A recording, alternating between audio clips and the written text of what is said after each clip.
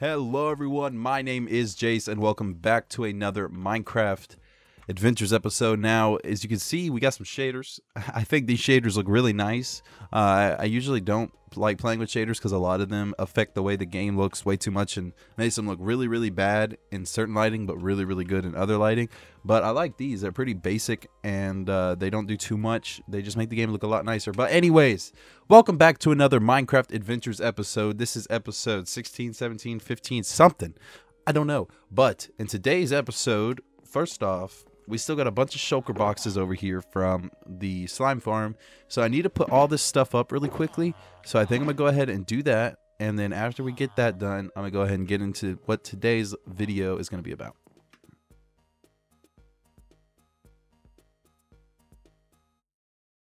Alright, now that that's finished, which, you know what you're thinking, how the heck did you do this so fast? It's not important. What is important is food, okay? And we don't have really any food. We have a bunch of raw beef and we have all this other stuff, but we have a lot of this cod. That's what I've been eating a lot lately is cod, and cod sucks. In this game, it's really bad. The saturation, which is a hidden value for food, which pretty much determines how long that food will keep you full. Pretty much cooked cod has pretty low saturation. I believe it's like 1.8, and then something like steak would have, I want to say 4. It's higher. That's all it is. It's higher. So pretty much what we're going to be doing today is making an automatic steak farm, cook farm, cow fucking farm. You know what I mean? We're going to get some cows. We're going to trap them. And then when they grow up, the babies are going to, okay. We're going to get some cows. We're going to trap them. And when they have babies, those babies are going to fall out of the main chamber that the big cows are being held in. And they're going to go into a secondary area. And whenever those cows grow up, they'll automatically be killed and drop their leather and their steak. And it'll pretty much just be an unlimited automatic, fully automatic. Well, no, not fully. It'll be a fucking automatic farm for cows and food. Okay, we're gonna need steak. We definitely need steak or something similar to steak, but steak to me is just the best one to farm because it gives you leather as well. So that's what we're gonna do for today's episode. I'm not sure if I want to put the steak farm in the base or outside the base. Probably outside because cows can be very loud. That's the only thing that is keeping me from wanting to put it inside the base. And I'm thinking maybe right there. I think right here will be a decent area to put the cows for now. I don't even know if this will be the permanent base. Actually, I was thinking the other day, and I have noticed that when I build bases like this, to where everything is pretty much in ground and it connects all to just one big tunnel in the ground, I find that I don't feel like I'm doing as much. Like, I don't think that it looks as good either. What I want to do, let me just go ahead and fly over there and show you guys, is I want to move bases in a few episodes. Maybe not anytime soon, maybe not in the next few episodes, but soon. I want to move bases somewhere, maybe over here in the plains biome. I might find a different plains biome. It doesn't have to be this one, but I definitely want to most likely move bases because I want to start like building structures for everything instead of like having everything just be down in a tunnel in the ground and that be my base. Have like a giant base, one that looks like a town at the end of it, because everything will pretty much have its own building assigned to it. Like how I have in the base currently, we have a little room for smelting, little room for enchanting, and a storage room. You know, everything has its pretty much own room. I would like to take that idea, and instead of having everything having its own room, like the enchanting room, you know, the bedroom, everything will have its own house or own building, or even more than a building, its own portion of the biome. Even like we could have an enchanting house or building, you know, a home, a giant storage building, a bigger super smelter, actual place for these villagers. Definitely not just, I can't. Okay, it's lagging. I was like, why can't I trade with them? What is going on? Look, I cannot trade. Why? Let me trade. I just want to trade. Anyways, yeah, we definitely probably should do something like that. I think it'll look a lot better, and it'll give me a more desire to build things. I definitely get demotivated when it comes to bases like this, so that's probably an issue that I should have thought about before I made the whole base. But like I said, this isn't going to be anytime soon. What I'm gonna go ahead and do though is figure out what design I want to do for this cow farm, because there are several designs. If I wind up copying a design from a YouTuber or someone out there in the community, I will of course put them down in the description below and give them credit to the design. But I'm gonna go ahead and figure out what I need to get and get this thing started construction. All right, guys, so I have thought about it for a minute and I decided not to actually make a cow farm, because what I wanted it to be and the amount of effort that would have had to gone into it, not alone, I would have also had to make an entirely another farm because I don't have wheat. I didn't think of that, but the amount of effort that would have had to go into a fully automatic cow farm is ridiculous. So what I decided to do instead is an automatic chicken farm. So for the past few hours I've been designing this whole system array. This isn't just the chicken cooker. The chicken cooker is very small, actually. But this is an entire storage system and everything, and filter system in it as well. This is just a bunch of simple components put together. If you wanted to build this, I'm sure you could figure it out. I am going to build it in a few minutes when I hop back into the regular world. This is my testing world, but when I hop back into the regular Adventures Let's Play world, we will build this. But I want to explain how this works real quick, because this did take a little bit of ingenuity. So pretty much right here we got a bunch of chickens, and they're constantly laying eggs. I don't know how many there are. There's like 70 something for entity cramming, but there's a bunch of chickens in there laying eggs on these hoppers, and these hoppers get fed into this dispenser, and this dispenser is on a simple auto dispense thing with a comparator, a repeater, and some redstone. And then that comes over here to this dispenser and shoots out some chicken eggs, and they eventually hatch and they'll grow up.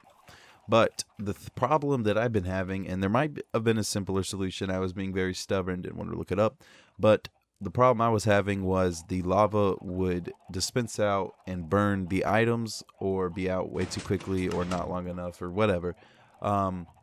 So this is the solution I had to come up with. It's a very, very, very fast, I think it's maybe the fastest it can get, lava dispense out of a dispenser. We pretty much got if you put observers facing to each other, it creates a clock. So what this does is this observer sees this timer, you know, and then the red block comes over and it sees it for a second.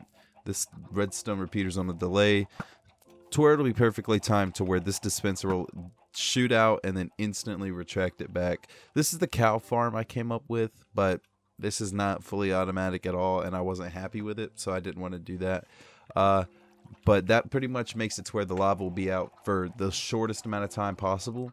Now, the next part that was complicated is that was still burning some of the items, because what I had here before was a slab, and I guess the slab was a little too high, and the chickens were sitting at too high of a position in the lava, and the items, when they dropped, were still getting burned. I would get like a couple things maybe out of like a bunch of chickens getting burned.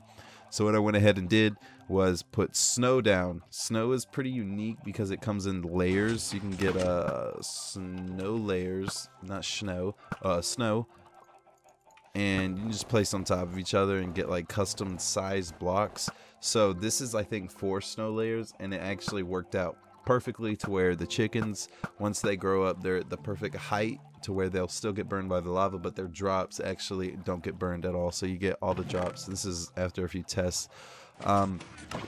So once the chickens die from there, their items go down some hoppers into another simple dropper thing with a comparator going into some repeaters, and then automatically it's going to drop the items and shoot them up this water path as soon as they come in. And then this water path is just going over some hoppers. I got soul sand here because the items were going a little too fast. I don't actually know if that slows them down or not. I just tried it, but that's the little water filter for them to go through. And then they pass over this hopper, and this hopper is an item filter. So I'm filtering out anything that isn't cooked chicken. I only want cooked chicken in those chest sounds there.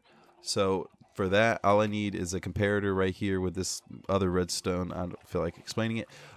Going over to this hopper, which pretty much locks this hopper until there's more chicken in here. And once this gets another chicken, it'll unlock this hopper. I'm sure there shouldn't have been chicken in here. I'm sure it just messed up because I've been testing this for a while. But actually, I'll go ahead and drop this chicken in there. Where's that? There, okay. I'll drop all that chicken in there, and you should see it. It'll go through here, and now once this gets back down to 18, it'll lock this hopper again, and there'll probably still be one or something in here, but it'll lock that hopper again, and it won't let any more go through. That way, if the feathers, whenever they come through, they just go, they pass over this hopper, and they go into this hopper, which is, again, into just a simple dropper into some lava, because I don't want feathers, and anything else that might accidentally get into this farm will go ahead and get thrown away too. I will eventually add another one of those right here for overflow for the chickens, so that if all the chests are filled up, it'll still just constantly get rid of those chickens, and it won't cause any lag or anything. But this is the farm I'm gonna build. It will probably look exactly like this, minus like the block design. I'll probably make it look a little bit better, but I will have this amount of chests, and everything will probably be exactly the same. So I'm gonna go ahead and hop into the survival world, get everything I need for this, and I'll see you guys when I am there. Okay, just do it. So we are back at the survival world, and we're gonna go ahead and start building the chicken farm, and I got everything I need in the shulker box right here. So I'm gonna go ahead and start out probably with the chest. No, not the chest. Let's get the glass and the stone bricks. I'm trying to picture where the center of this is, where all the chickens are gonna be. And I think right here is where the start of it is going to start. So I want to actually put spruce logs here. I want to go ahead and continue with the same sort of design I've been using for the rest of the builds, like this one and that one. Oh, also, this is a different shader pack than before. This is a slightly less demanding one, and it's slightly more, looks like regular Minecraft. It's less super shaders, and it's just really subtle. I like this one a lot more. So this is what I'm going to use. But anyways, yeah, I want to go ahead and use the same sort of design I've been using throughout the whole base. So spruce logs on the sides right here. And then we're going to go ahead and have some chests. Not right there. Wait. Yeah, right there. 2 sets of them, and just going to go all the way up. And just, actually not all the way up, just 3 high. Don't need it. Don't need a whole bunch, because I really don't think that I'll be using this a whole lot. Like, I'll probably just come in and grab chicken whenever I need it. Everything's going to be automatic, so I'm not going to have to sort through anything. So we should have everything good to go. These actually need to be 1 over, not right there. Need to have a space of 5 in between the logs, so they need to come right here instead. And the chest, I'm going to bring out 1 more too, so they'll be flush with the wall. Everything will match up with the design from the testing world. So now we got a little bit of a wall set up. The chickens are going to go right here. Still need to put in the copper mine carts, the hopper mine carts and all that. Still need to put the hopper mine cart in. There actually, I don't know if I said it in the testing world, but there was actually a hopper mine cart in, like, right here where the chickens actually like died at. Because I don't know, actually from testing. Wait, no, actually, I did test it. Testing it did prove that if there wasn't a hopper minecart in the block, that some of the items would still burn. So having a hopper minecart just picks the items up a lot quicker. But I'm going to go ahead and look back at the testing world and see what else this needs design-wise, like building-wise, and then we'll start with the actual technical part of the farm. Narrator, off. That's so annoying. Okay, so we need hopper, we need dispenser, we need comparators, we need, not observers yet. I'm not going to do that part yet. Need redstone. That should be it. We need to put, okay, I'm gonna do the hopper part, not last, but not yet. So we need to put a stone brick here, stone brick there, and dispensers right, not here.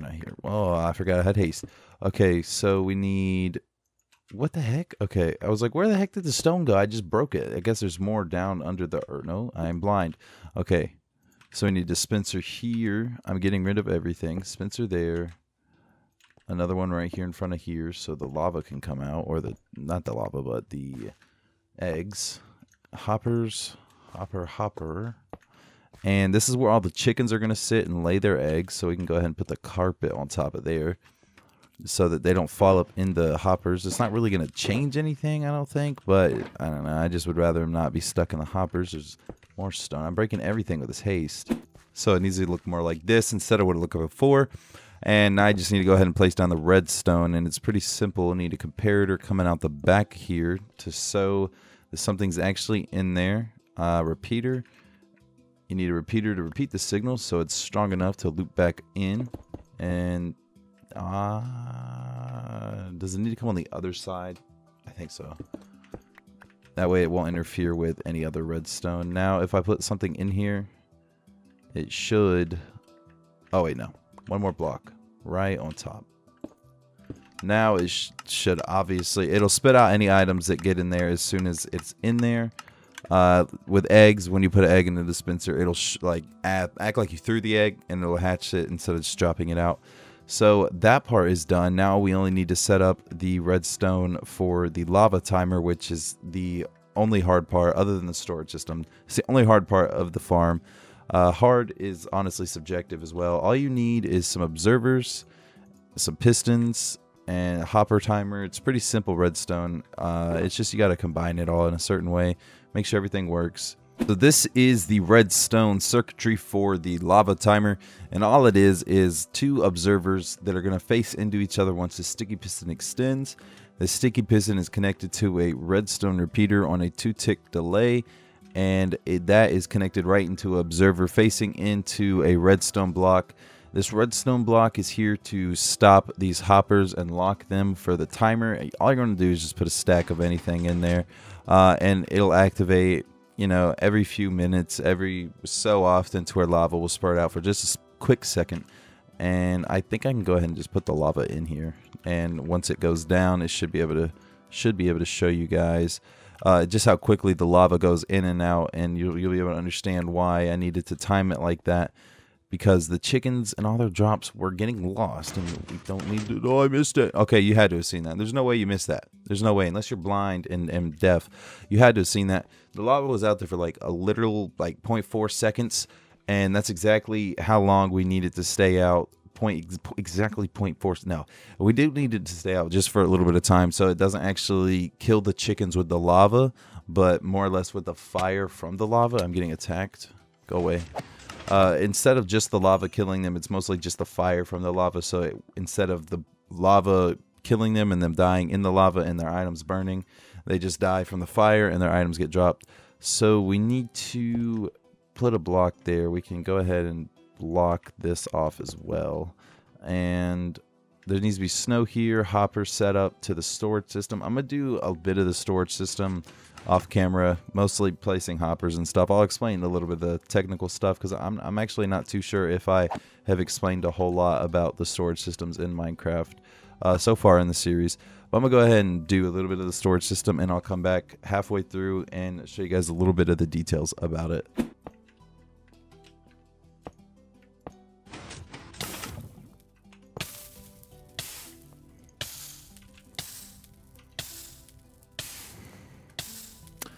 That scared the crap out of me.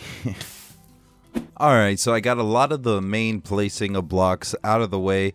So pretty much what we got here is the chicken cooker. Got some hoppers running into the back of all the chests. If I can come over here without breaking anything. We got the redstone with the chicken thrower. We got the redstone with the fire. And over here with the storage system, my bad. Right here, we pretty much have a hopper line coming from where the chicken drops. We're going to die, burn, lava. You just saw it. Pretty cool, I know. Anyways, they're going to come here to this dropper. There's going to be water sources in each one of these blocks so that the items just flow up. They're going to come out the top, run across a water stream up there. Let me get up here and show you guys what's going on up here.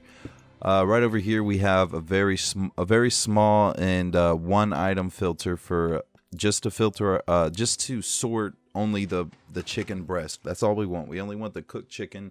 We don't want the feathers or anything. So the feathers are going to come alongside the water stream right here, laying in these 2 hoppers. Got 2 of them just in case. I don't know. No reason, literally, at all. Actually, I'm pretty sure this is supposed to be 1. Yeah, that's what it's supposed to be. Okay, so I messed up a little bit, but I will go and fix it once I get done explaining everything. There needs to actually be 2 hoppers here, and this whole system needs to be moved over 1 and wire back down into that one. But anyways, this right here, we've got a dropper into just the same simple thing we got down here, just a comparator coming out, detecting that there's an item in there, repeater boosting the signal to full strength, and then a redstone going back into the comparator to reset it, and a redstone going into the dropper to drop any items that are in there. And this is where all our feathers are going to come, and there's just going to be a lava source right here, and they'll just drop into the lava because we don't need them. And after that, we're just going to take this hopper line right here is going to go across the top over here and back into these, and I'll put the items in there to filter and sort what we want, do a little bit of finishing touches, and the farm should be done. So I'm gonna go ahead and fix the mistake, do a little bit more, and I'll show you guys where I'm at once I get everything finished. So most of the farm is now finished. I did a little bit of stuff, finished the floor, finished all that, put the snow in. There is one thing I wanted to say that I forgot to mention before. When you come over here and you're doing this comparator to the dropper, the little system right here, you're gonna add a few more repeaters, and you're gonna want to put them all on 2 delay. That way, or 1. That way, whenever these items go up, they're gonna. Okay, I missed. No, it's just a weird reflection. They're gonna stack up, and the more items that are in a stack, the more momentum they have in water, and that means that when they flow across the water stream up top, wrong way, they're gonna have a little bit too much momentum if the pace isn't as slow as I have it set now, and that means whenever it comes over here, that all the items, all the chicken is gonna bundle up, and it's going to be going too fast for these 2 hoppers, and it's going to just slide right over them and go into the trash hopper, which you don't want. We're going to want to keep all our chicken for ourselves to eat. But I have these 2 hoppers here and all this system set up with the item, whatever, the filtration. You know what I'm trying to say, okay? Let's get to the point. I have it all set up because just in case anything does fall in here, I want everything other than chicken to be destroyed. I don't want feathers, I don't want random stone blocks, I don't want absolutely anything. So we're actually going to cover this off. That way most certainly nothing should be able to get in here, and if I could ever make it flush. All right, so I'm gonna go ahead and put in this. Ooh, there's a creeper. Okay, don't want him to blow up everything I just worked on, so let me kill him. Okay, I'm gonna go ahead and put this lava block in. There's so many mobs, I need to light this area up more. Put this lava block in for the trash. I will put the same dispenser lava trash setup over there. This is just gonna make sure that once all the chests are filled up, there's just not like overflowing chicken all over the place and causing lag. It'll just throw it away and get rid of it. I need to get chickens. That's a big thing, but I'm not going to do that this episode. I'm just going to build the farm this episode. I'll get the chickens off camera.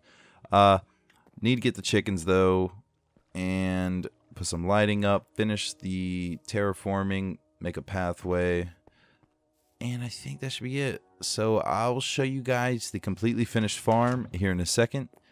And before I do that, I actually want to come into the base and sleep so that all these monsters go away, because there are a lot and we need to light up the area so that no more spawn. But like I said in the last episode, I don't even know how much longer I'm gonna be staying in this area. Maybe a little bit longer considering I'm building all this new stuff. But I'm gonna go ahead and finish this chicken farm, and I'll see you guys back whenever I have it completely 100% ready, up and running, minus the chickens in there laying the eggs. Something real quick I want to show you guys, because I just remembered that I actually didn't show you, I don't think, in the iron farm, because a lot of the iron farm didn't record. With the item filter, you're going to want to rename just any random items. You're going to name 4 of them, or depending on how many items you're going to sort, 4 items per hopper that's going to be filtering anything. Just name it. It doesn't matter. I'm gonna name it placeholder because it's what it is. Not placeholder. I'm gonna name it 9, and that is pretty much just gonna make it to where no matter whatever drops into this hopper that's gonna be filtering your things, no matter what, it shouldn't stack on top of these items that are gonna be just kind of sitting there taking up space, making sure that the hopper will lock once the items go in. So as you can tell now, this redstone torch is locking this hopper so that nothing's going to come in.